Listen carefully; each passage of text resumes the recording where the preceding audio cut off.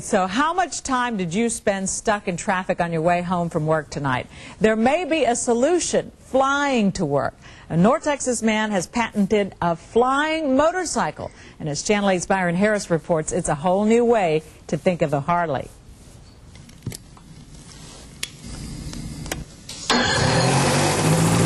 From a small aeronautics lab near Bridgeport comes a transportation breakthrough: the Sky Cycle. The top half, something like a helicopter. The bottom half, a three-wheeled motorcycle, able to leap stack traffic in a single bound. It is easy to fly. I can fly it hands off. I can leave the ground and put my arms out like this. It's auto-stable. Larry Neal calls this a fly-drive vehicle. An unpowered rotor on top creates enough lift for it to fly. A propeller on the back pushes it through the air. It takes off quickly and can fly as fast as 70 miles an hour. All, Neal says, in complete safety. I can shut the engine off up there at 5,000 feet and be in total control, coming down slower than a parachute. But that's only half the story.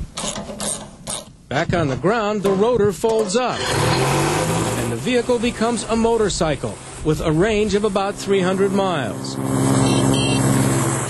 Neal has patented all of this and says the Sky Cycle will go on sale in a couple of months for $25,000.